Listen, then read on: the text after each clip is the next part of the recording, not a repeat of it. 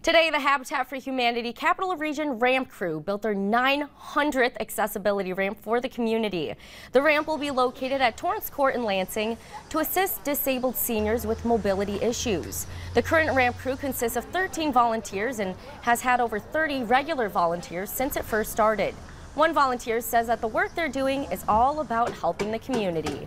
You know, the reality is these folks are being stuck there, reliant on neighbors or caregivers or ambulance workers to have to get them in and out of the house to take them to medical appointments.